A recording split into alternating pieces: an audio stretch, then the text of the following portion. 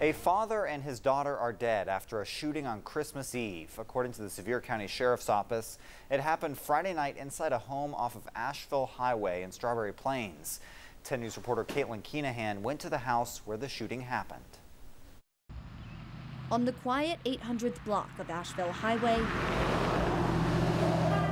the Tennessee Bureau of Investigation is looking into a Christmas Eve double killing. Authorities say a 70-year-old father, Edward Atkins, and his 43-year-old daughter, Melissa Burgess-Smith, were both shot and killed in their home. Their neighbor tells me he did not hear the gunshots, but woke up from a nap to find police cars on their street. Investigators took SD cards from the surveillance cameras on his front door, but say no suspect was caught on video.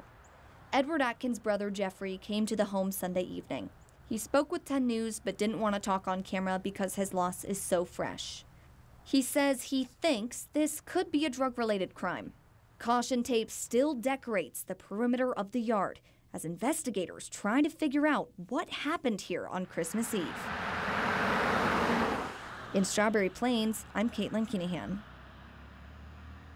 According to the Sevier County Sheriff's Office, no arrests have been made and no one is in custody.